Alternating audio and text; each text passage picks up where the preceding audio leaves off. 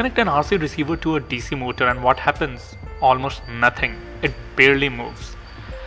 That's because receiver sends tiny servo pulse, just 1 to 2 millisecond out of 20 millisecond pulse width, which is close to 50 Hertz, and it is close to 10% of the duty cycle.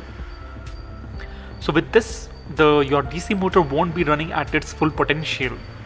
Max you can observe is a 10% only. So here's my servo hack. Inside every servo is a circuit board that actually a perfect signal converter.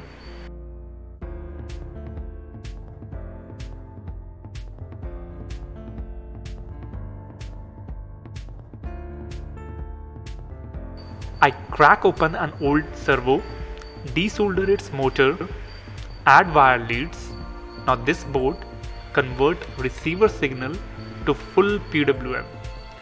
I'm using 2 hacked servo board for my RC car, one for left and the other for right motor. The magic happens here. Receiver to servo board, the servo board outputs proper PWM signal which H-bridge uses to drive the motor at high current with full power. Check out my full tutorial for complete step-by-step instruction, link below.